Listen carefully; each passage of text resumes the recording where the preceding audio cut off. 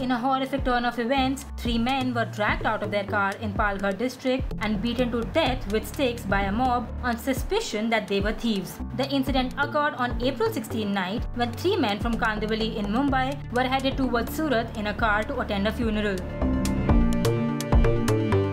Now, Farhan Akhtar took to his Twitter handle to condemn the attack on the 3 people. The Sky's Pink actor wrote in his tweet that mob rule should have no place in our society and that he hopes the murderers have been arrested. Farhan goes on to write that he hopes justice will be delivered swiftly. Filmmaker Hansal Mehta too has condemned the act and said the people who are making it a communal battle should shut up.